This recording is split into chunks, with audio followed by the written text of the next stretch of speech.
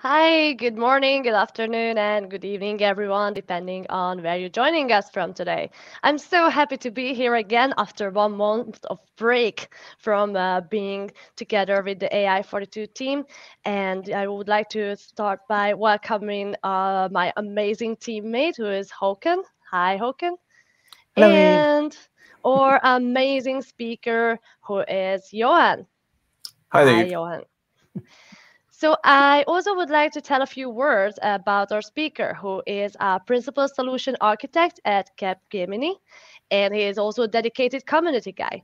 He started by working with Microsoft SQL Server, mostly with business intelligence, and then later he focused more on Azure Data Platform Services, IoT, Stream Analytics, and Snowflake.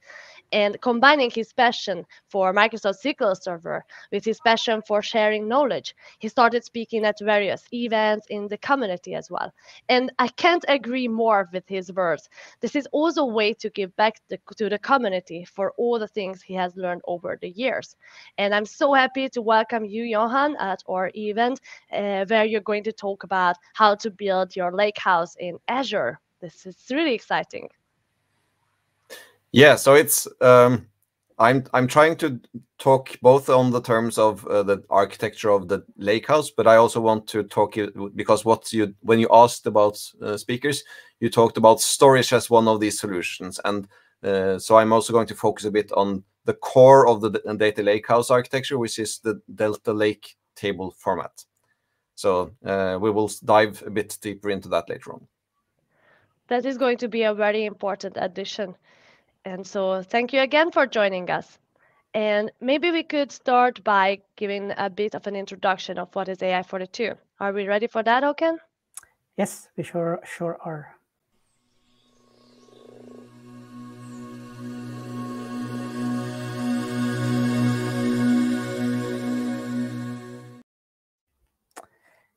Yes, so the motivation here for starting AI42 comes from the recognition that there is no good starting material. So here we have AI42. We are a strong team consisting of 3 Microsoft AI MVPs. And what we want to do is we want to provide you with a valuable series of lectures that will help you to jumpstart your career in data science and artificial intelligence. So our aim is to provide you with the necessary know-how so that it will help you to land your dream job, as long as it's related to the fields of data science or machine learning. And the concept is quite simple. So what this does, it involves professionals from all around the globe that will help you understand the underlying mathematics, the statistics, probability calculations, data science, and also machine learning techniques. And that may sound like a lot, but don't worry, because we will guide you through all of this. So all you have to do is to follow our channel and enjoy the content that we give every second week. So it will be filled with real-life cases and expert experiences. And you know, everyone has started from scratch. So don't worry, we are very happy to help you build your knowledge up from there. And you can always stop and rewind the videos or ask for any clarification in the comment section. And we hope to be able to assist you on this wonderful journey and have you as a speaker one day. And we believe that by creating cross-collaboration with other organizations, we're able to give the best opportunities to broaden your network in the AI and data science communities. And with the combination of our offered services, we would support less fortunate people and organizations that are not that recognized yet, even though they deserve it. And our organization is sponsored by Microsoft and MIAS, and we are humbled by all the support we get from our contributors as well.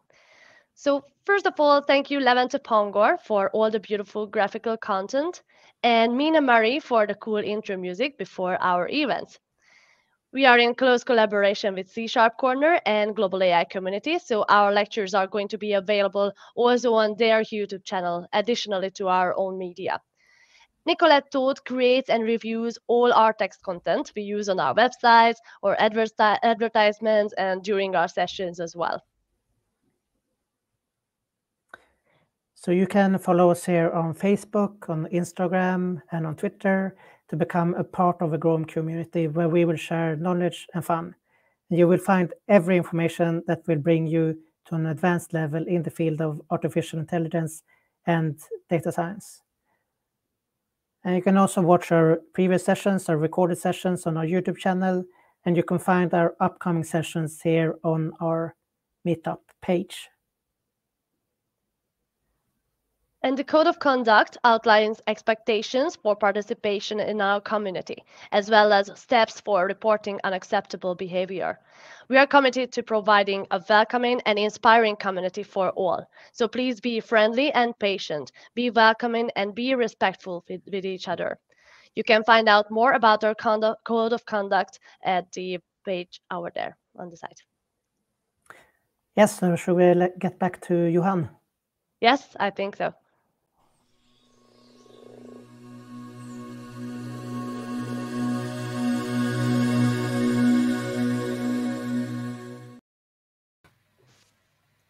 Hi, Johan. Welcome back. Hello. I hope you are just as excited as me about the session. I am. And apologies to all that I had to cancel because of I got COVID last time. So I'm really eager to get back into it. And we are very happy that you are here with us now. All right. So let's dive into building your data lakehouse on Azure. So just quick vanity slide. That's me. One moment, Johan. One moment.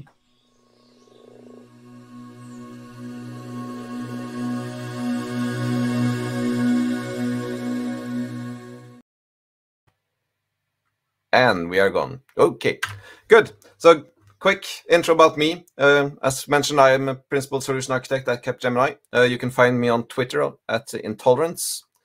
Just reach out for anything. So as I mentioned in the start, I reached out to AI42 because when they were looking for storage, because I'm really interested in the data lakehouse architecture, and specifically the Delta Lake tables that are underneath here. But I thought we could look back a bit because the data lakehouse is something that tries to answer challenges from previous historic solutions. So I would like to first dive into what is data lake and data warehouses, or the history of everything, and then look at the data lakehouse, and then how to build it. So very quickly, the data warehouse has been around since around 1988. It evolved over time, and it involves, of course, schema on write data. It's a relational database centric system, and it is made to store historical data that needs to be transformed and aligned so it can support cross-business or cross-system querying for the entire business. And typically you do an ETL, so extract, transform, and then load or store the data afterwards. And this cross-system querying means that it's very good for business decisions or enterprise-wide reporting. But it also means it has a focus on high data quality and exact numbers, which means you get very long development life cycles because you are focusing on making sure that your numbers are correct and everything is sorted properly. Then you have the data lake, and the data lake itself gained foothold around 2011, and it tries to answer some of the pains that we were starting to see in the data warehousing side, and specifically around the big data. Of course, depending on which marketing department you talk to, they will talk about 3, 4, or 5 V's, but let's stick to volume, variety, and velocity, which are things that the relational database systems of the time were struggling with. And the typical data lake's variety is the raw data lake. And then you have a layer data lake or a business data lake. And the principles of this business data lake, the first principle is the same as with the raw. You land all the information you can as is with no modification. So it's a one-to-one with the source. Then you encourage line of business to create point solutions. You let the line of business decide on the cost and performance for their problems, which means that IT can concentrate their governance on the critical points only. And the corporate view, hence the data warehouse view, is just another line of business view. And any kind of information is information, so even if it's unstructured, that's fine. And of course, you shouldn't really assume that the data lake contains everything, even though we try to land all the information we can in there. And scale on the data lake is driven by demand, so you can scale down as well as up, versus a data warehouse where you have your fixed box or your fixed VM, and it's a bit more difficult to throw in more cores and memory on it. And of course, the different layers in the data lake serves different use cases and users. Typically, data scientists want to look at the raw data, whereas a business analyst might want to look at more curated data. And of course, the CXO level prefers just their paginated reports or their dashboards. And the data lake, unlike the data warehouse, is very good for trends and ad hoc analysis. And because it doesn't have that focus on exact numbers and data quality, it has a lot shorter time to market development cycles. Yes, then enables data science and data self-service, but you get a problem with data swamp because you load all the data in and you don't necessarily have a proper governance on it as you would on a data warehouse. Data lakes struggle with the lack of ACID support, so atomic, consistent, isolated, and durable, which is something a relational database is good at. And it can have slower query performance because you're storing just files on a disk somewhere. And the enterprise data warehouse is well established, so why should you throw away the work that has been done on it?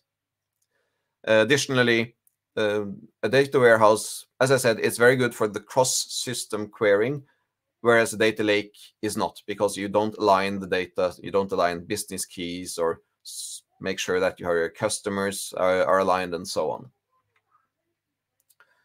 So of course, you can fill the shoes of a data warehouse with a data lake, but not without taking on the parts of the form and function of one. So again, you get back to the pains that relational database systems or data warehouses have. And of course, both of these are valid. So data lakehouse tries to deliver both on the regular enterprise data warehousing systems with your transformed and normalized tables and data marts. And then you have your big data and analytics in your data lake. And of course, this also empowers self-service BI, both from the data warehousing side, but also from data lake. And it enables this self-service analytics or ad hoc analytics, as well as data science. But to perform large data set, you need to have the proper services in place, and which is, again, something that you need to try to look into when you're building your data lakehouse. And unless you have proper governance in place and a proper data catalog in place, you will still risk ending up with a data swamp. Because if you deliver data, how can your user find it and make use of that data? And that is the key point. And of course, also you want to make sure that the users, when they're connecting to the data lake or the lakehouse, that they can know what data to trust as fully qualified and tested, and what data is not tested and may not be as accurate as you want. So the features of a data lakehouse is it has transaction support, so it can receive batch files or streaming one-on-one transaction. It has schema enforcement and governance, so you can update or change your files sorry, your columns to make sure that whenever you insert a new column, all the rows beneath will get that column inserted into it, and so on. And it supports BI tools of all sorts. And important, again, this is also part of the data lake. Storage is decoupled from compute. So you can store the data, and when it's not in use, you don't really pay for a lot of money for that data. Unlike in a relational database, whether that is on-prem or in Azure or another hyperscaler, where if you buy or rent a SQL DB and put data into a table, you will pay for the compute and storage cost of that server or that table. Data Lakehouse is also open, so it shouldn't be locked into one specific vendor. And it should support a diverse amount of data types, depending on, again, as any relational database system should. It also needs to support diverse workloads because you should have both live and batch loads and so on. Everything should be able to be supported into the Data Lakehouse. Another key feature here is that you want to have end-to-end streaming. So you can do live updates, live streams through the Data Lakehouse and out into a live report if you need. Though for most cases, most users don't really need live updated dashboards. They just need every 10 minutes or so. But if you ask them, they will always say live because that sounds cooler.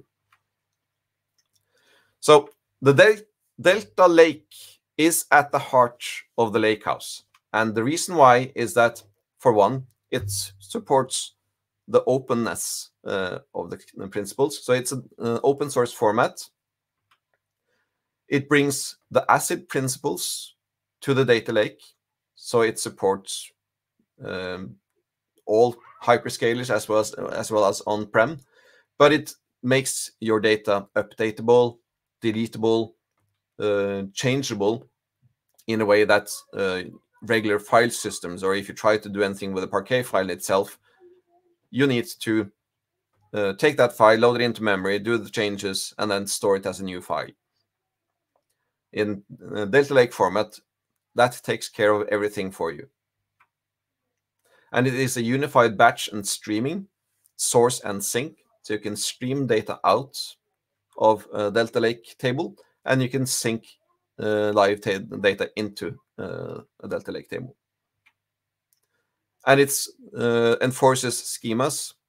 So it's a schema on write system, and it makes sure that all the data that is stored in that proper schema. It also supports schema evolution, and as I mentioned, that is if you insert a new a new column, it will support and update the rows underneath with empty values for those rows. It also has a transaction log, which means that you can see changes happening over time and manage them. It also supports time travel, which means that you can go back in time and look at how that row or how that table looked like a week ago, a month ago, if you want. Everything with a simple command. And as I mentioned, because of the ACID principles, it also supports updates and deletes. So you can do merge, slowly changing dimension types of queries on the Delta Lake table. And it keeps track of audits, so query logs, what changed when. It does not tell you who looked at a certain row, but it still does tell you who updated or deleted the row. And underneath the hood here, data is stored in a Parquet file or in Parquet files. And for that, I thought I'll just show you how that looks like in storage account. So let's see. So these are just the files I have stored or picked data from. So that's a standard yellow taxi data set. And then let's look at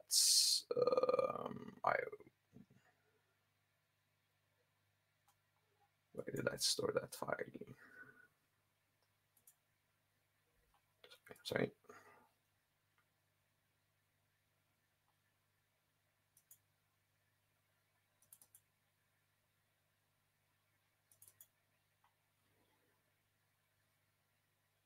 No, it wasn't there. Sorry.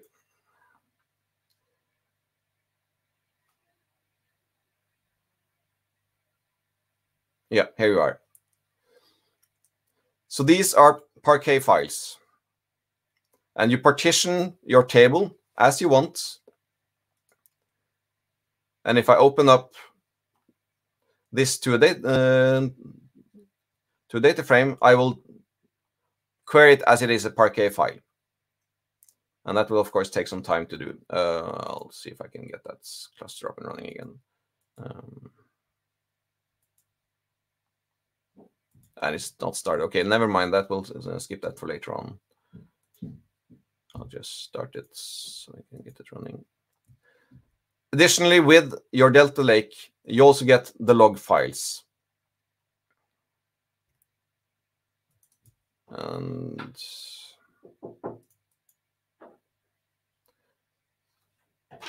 of course, this always takes a lot of time when I'm running demos. That's typical.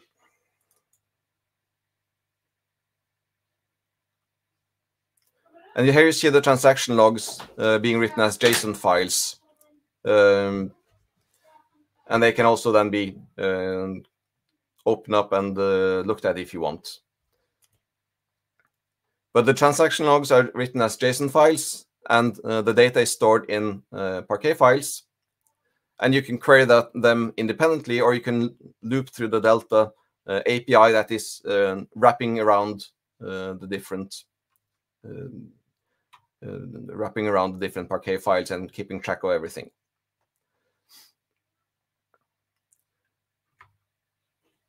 But let's see. I'll just show you something more here.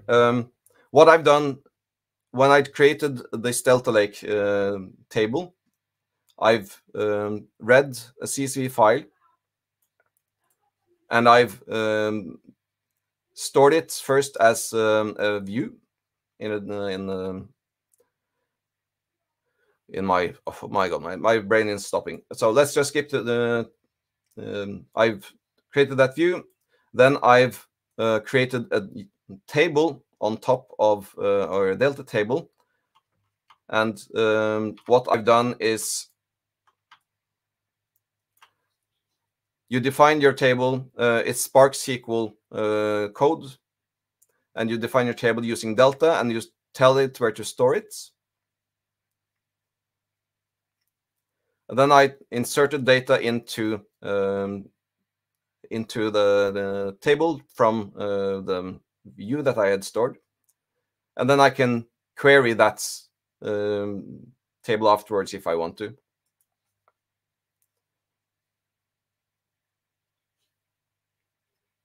Does take some time. And while I was querying, I also did update on the table, setting some columns or some rows that were stored, and changed the vendor ID from 1 to 2. Which means that I can then afterwards look at the history, which is again looking at the transactions to see what has changed.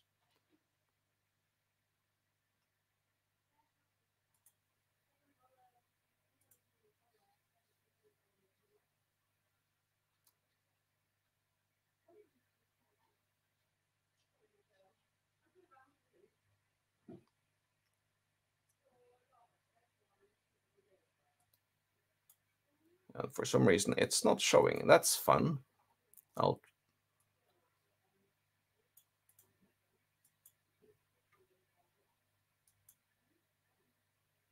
This is Demogods appearing again.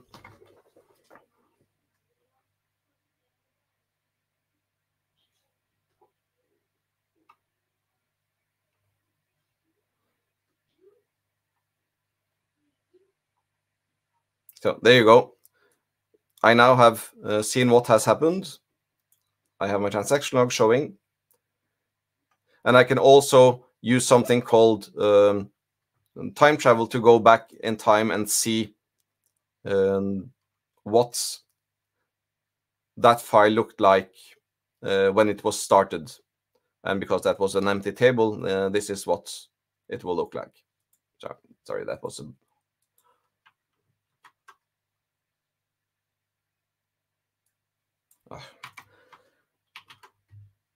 Yeah, so as you can see, it doesn't really tell you much in this case, but when you're storing that data and dumping data into it, you can then use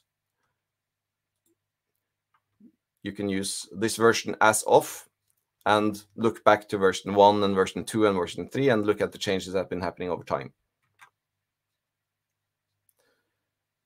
So it makes sure that you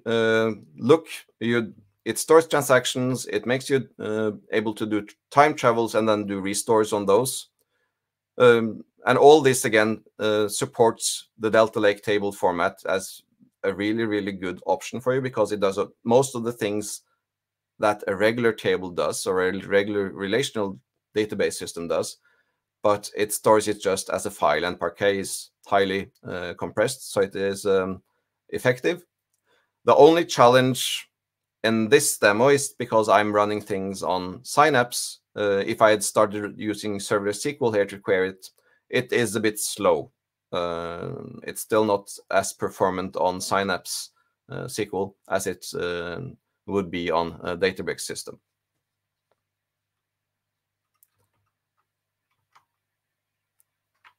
But all this means that even though you're physically storing things in Parquet files and you store your JSON transaction logs, everything you connect to here is connected. If you can use an SQL endpoint, or you can use Power BI, for instance. I think also now Tableau and Qlik supports Delta Lake, because it's an open source format, so it's easy to connect to. And you can load that table into your reporting system without having to go through a dedicated SQL or relational database system to do so. Of course, you can query a Delta Lake table using a SQL endpoint as well. So again, the Delta Lake is at the heart of the lakehouse, and the lakehouse pattern looks at different stages of transformation. So you have your bronze table, which is the raw data lake table, data lake layer. And if you're looking into a relational data warehousing kind of system, you typically have an operational data source, or you have a staging system. So one-on-one towards source, that's your bronze tables.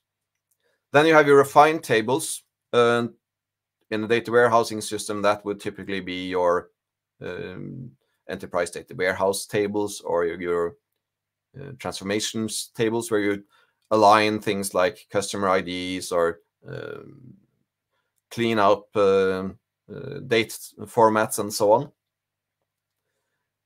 And typically this is where you can allow your business analysts to be allowed in, because they can look at and explore data that hasn't been fully transformed, but at least has been cleansed and prepared. And then in your gold layer, that's your data marts, or your model data. You can even put the semantic model in here if you want. And then you publish that and allow that for your reporting designers and your business analysts and your end users to connect to and look at. And again, it is open source. It's available and supported on all the different hyperscale vendors, as well as on Hadoop on-prem. This this picture is a bit old. It is also on Google now, even though it doesn't say so in this picture. And for a flowchart of how this Delta Lakehouse or data lakehouse should look like, in a traditional data warehousing system, you will look at ETL jobs with some messaging queues, second round of ETL jobs, streaming analytics on top of that. or you store things in Parquet files or in Avro files, do some more transformation on them, push that into a Parquet file or on an Avro or CSV or whatever, and then you store that data into a data warehousing system of some sort, be that Synapse SQL pools, or if it's SQL DB or whatever. And then that is what is being exposed to your business users and your business analysts. And you can also then have Parquet files pushed out to data scientists.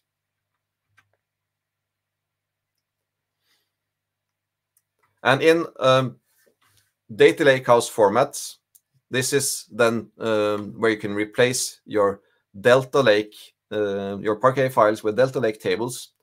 And because it's a unified streaming system, you can avoid having that separate functionality with the streaming components in your ETL jobs on the top. But of course, we also want to have waffles with your coffee, or coffee with your data lakehouse, and it's a serving layer where you want to push that data out.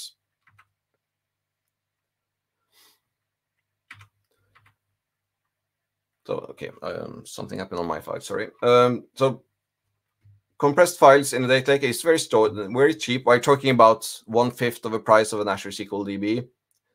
You still need to have some sort of compute to read the files, whether that is serverless SQL, or you store this as views somewhere, or you have a dedicated cluster running that can be hit by Spark cluster, can be hit by whatever, or you pull that data in and process it on a Power BI side or on your local computer. Databricks is the brains, or are the brains, or the company behind the data lakehouse architecture, and they announced a lot of features during the last 2 years that supports the data lakehouse architecture and makes Databricks a very full-fledged, full-service platform. First of all, you have Photon, which is an analytical query engine. So when you're querying things like group by, max and min, sums, and so on, if you do that on a cluster that is Photon enabled, you will, when you're looking at the query plan, you will see that you go from the normal Spark engine over to the Photon engine, and it will perform a lot faster. But of course, it comes with a premium price, so it is a question of tuning your price performance ratio to see if that's worth it for you. Serverless SQL pools, serverless SQL functionality in Databricks is also announced. I haven't been able to test it myself to see the performance of it, but it is purported to perform a lot better than the serverless SQL within Synapse right now. Delta Live tables came out in live. It was reloaded into general availability this year. And that means that you get your data transformation and data orchestration within Databricks. Previously, Databricks has not been very good at doing orchestration of the data, but Delta Live tables allows you to do that and allows you to also see more of a lineage kind of view on top of your transformations. And then you have Unity Data Catalog, which is still in preview, but looks to be a data catalog that is technical. It's not meant for end users, or it's not very user-friendly right now, at least. But it gives you insight into, again, publishing data sets that you have, and it allows you to even look into who queried what data when. So it is a very powerful technical data catalog. And these are all components that are needed in your data lakehouse architecture to survive or to push out the proper functionality.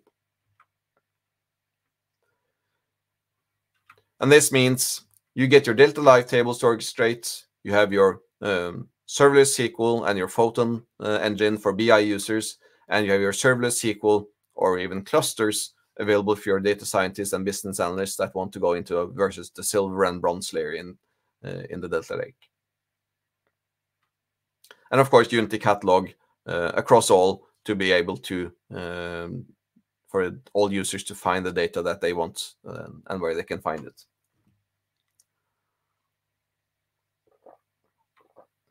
Then you have Synapse, which is also, as I showed in the demo, I was sitting in Synapse working. And Synapse is a bit complex because it's one name, but it has several different services that are bundled together. You have Azure Data Factory, which is now then Synapse Pipelines. You have Azure SQL Serverless, so serverless SQL points, which means that you can attach them. They are paused automatically. Unfortunately, they don't cache their queries, but you pay on the gigabyte that is being pushed through your SQL endpoints instead of paying for a dedicated machine when it's running. Of course, it also means that whenever you do any complex joins or anything, that query plan, if you're a bit careless, that query plan can quickly be expensive because it's not the final result that is what you're paying for. You're paying for all the data that's being pushed through and then computed and then served to you. SQL Data Warehouse, now named dedicated SQL pools. So that's the massively parallel processing data warehousing solution of Azure. Then you have Azure Spark, and you have your workplace, so the Synapse Studio. And Databricks and Synapse is very good in that aspect, that you have one unified place for your users. Both of them have the same weaknesses in that managing all the workbooks can be quite of a challenge, and none of them are really good at DevOps Git integration right now. Hopefully that will change, but right now both of them are with me in that kind of aspect. What Synapse has now, which is quite interesting, is that you have an Azure Data Explorer, so which is time series data. Using a language called Custo, you can do a lot of powerful queries on time series data that has previously been quite a weakness within both the Azure services offering as well as in Databricks. You have live streaming in Stream Analytics, and you have machine learning, though only partially, because you don't really build. Of course, you can build your machine learning models in Spark and then store them in Onyx, or you can do that in Azure Machine Learning as well, do your training, everything, and then store that machine learning model as an Onyx file, import that into your SQL data warehouse, and then, of course, all users can trigger that model as part of their SQL query when they're running against the SQL dedicated SQL pools. And Databricks themselves have certified Synapse as the second data lakehouse compatible system. I know there are a lot of other vendors that are pushing to make their systems data lakehouse compatible, but at least last time I checked, it's only Synapse that is full on. And that's because you're using Azure Spark, you support Delta Lake natively.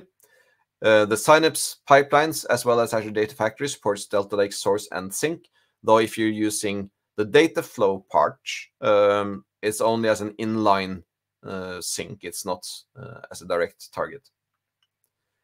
And then you have serverless SQL pools that builds the views on top. Or you can read Delta Lake, and build views on top of those. And then those views are exposed as a normal table or a normal view to end users. Power BI as well supports Delta Lake directly, so you don't have to go through a serverless SQL pool to load data in. You can just load data in directly.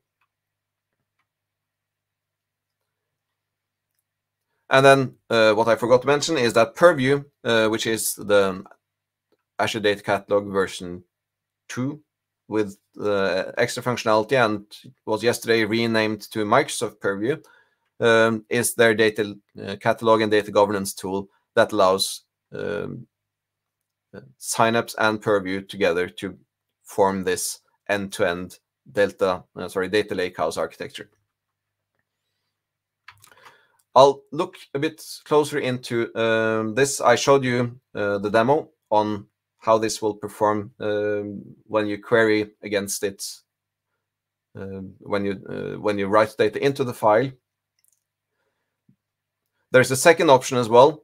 In this case, I have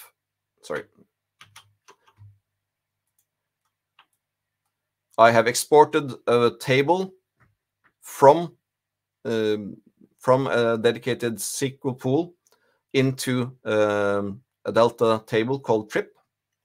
So you don't have to go first create the table, Delta table, and then store data into it. You can actually, when you're querying and creating your data frame, you can write and save it directly. The only challenge in this aspect is that it doesn't support, unlike the normal writing of your Delta Lake table, where you can specify which place it's stored. When you do it like this, you are not allowed to specify the saving location, which means that you only save it on the default storage account.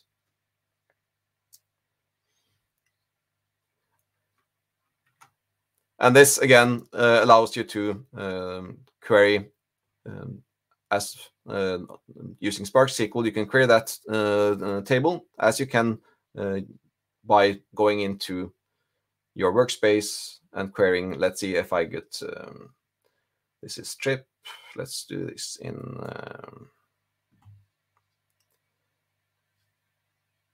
I'll double check if I have it here.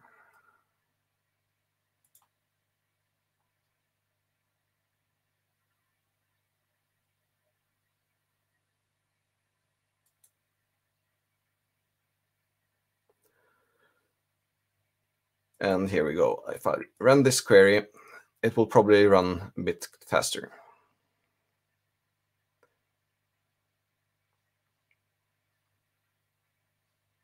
Yeah, it's in 5 seconds. When I run this using Spark SQL on the Delta Lake tables, it runs in 3 seconds.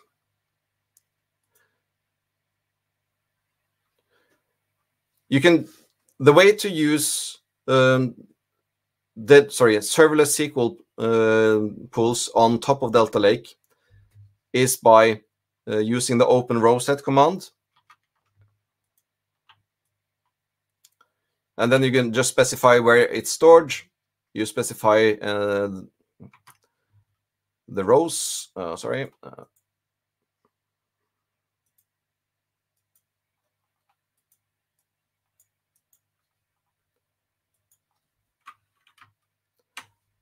And what is, yeah. You specify the columns that are being returned, and then you can put order by, you can put where clauses, and do queries on top of that. But of course, it is a bit slow. This one took 27 minutes to load the full. This is 5 million rows, I think. So it takes some time.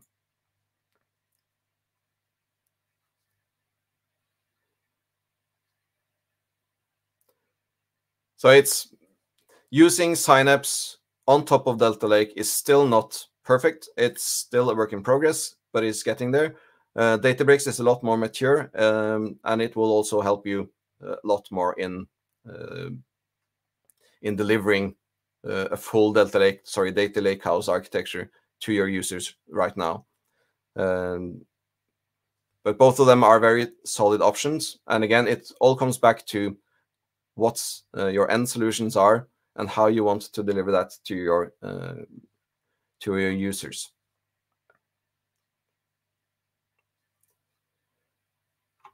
And with that, I think I'm actually done. Do we have any questions?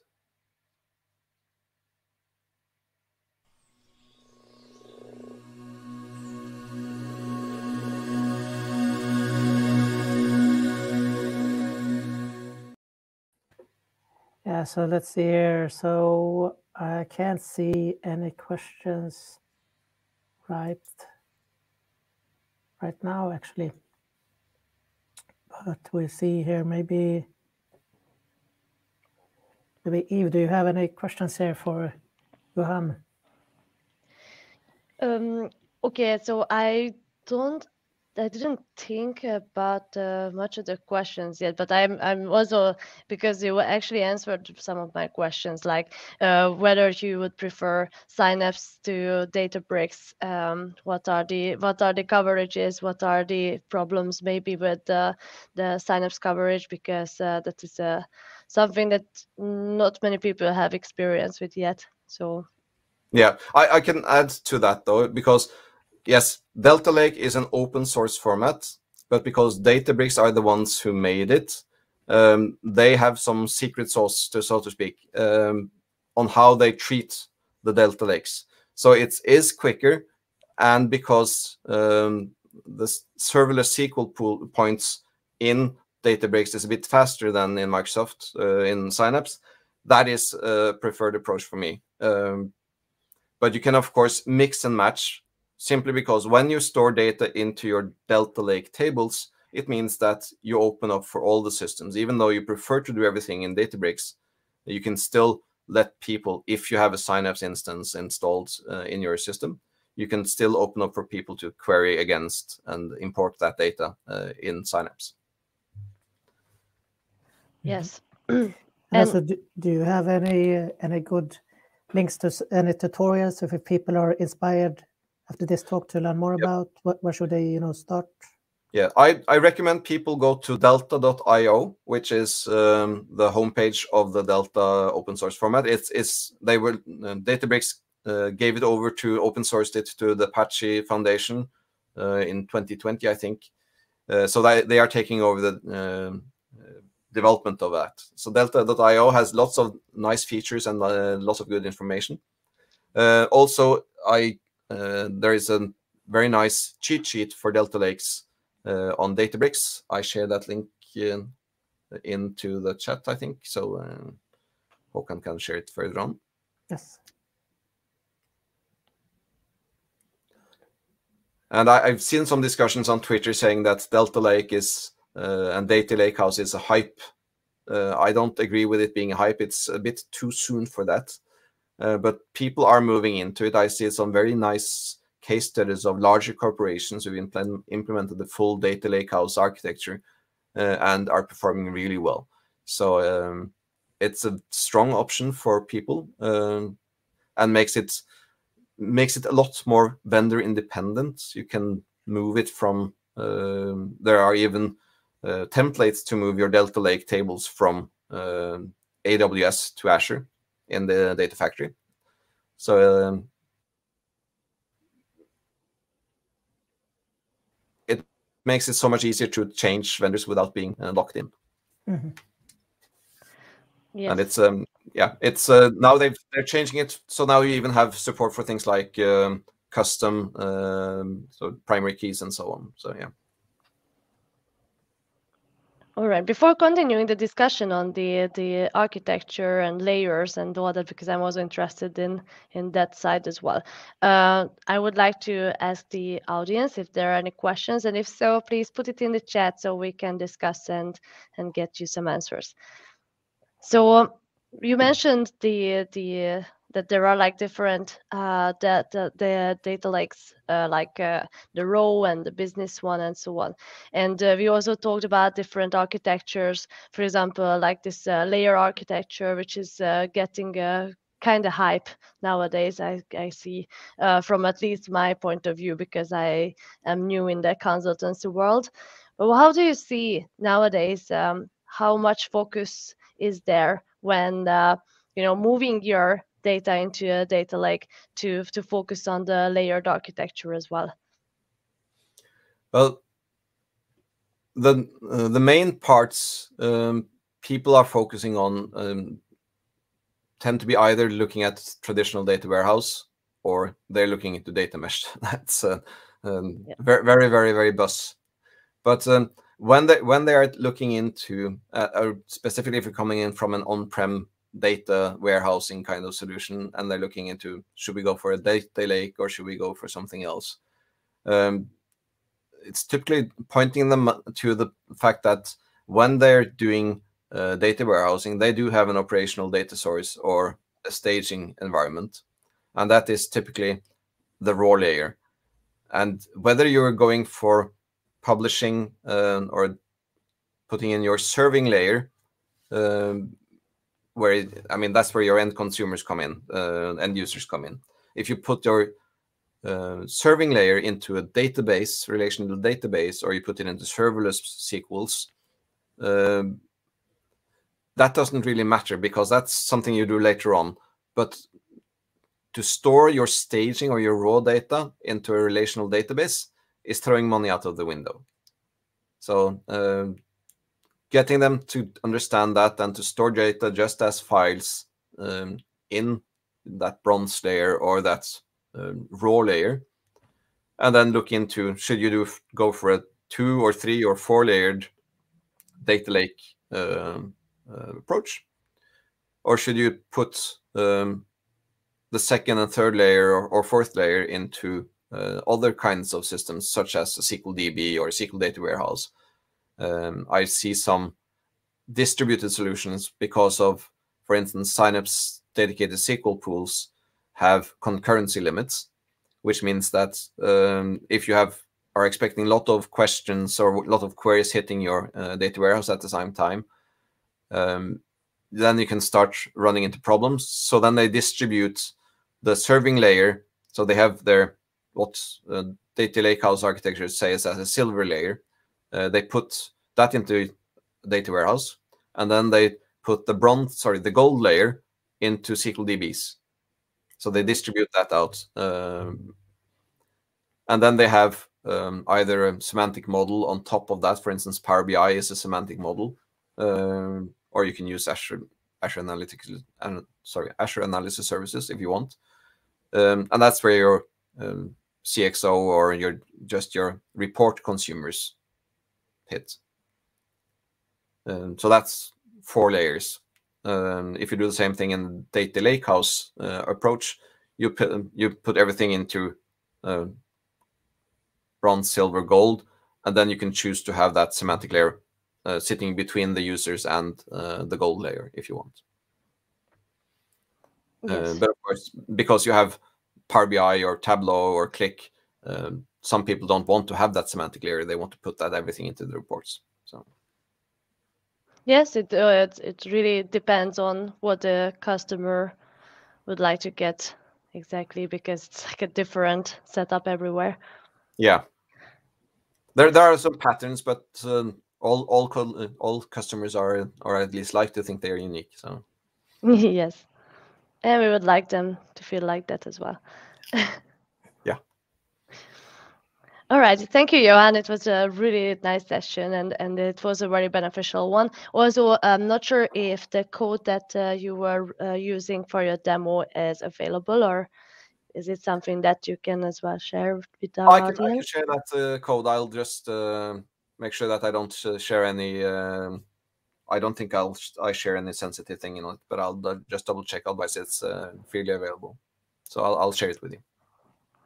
Thank you a lot. And with that, I want to say a big thank you for your session again, because it was really nice, and we learned again something new today. It's always good to learn. Yes, that's why we are here. Okay. Yes. Håkan, do you have anything to add? No, I also thought it was a very interesting session here. So thank you very much, Johan. I hope we can have you back here in the future session. I hope so. So, Håkan, do we have anything to share in the end of the session? Yes, we have some more information here. But Johan, could you please stay on StreamYard while we are just finishing up things here? Okay. So. Thank you, Johan, again. Yes.